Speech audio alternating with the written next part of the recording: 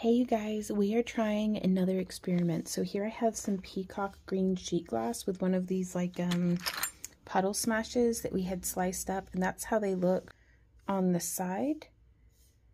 And then I have it sprinkled with blue topaz fine frit. So let's see how it cooks through the night. Okay guys, it is the next morning. Let's see how the glass melted down. Oh, that's cool. Oh, that is so cool. So it looks like it completely engulfed the peacock green, except for over here. Ooh, where am I thinking? There it is, on the corner there.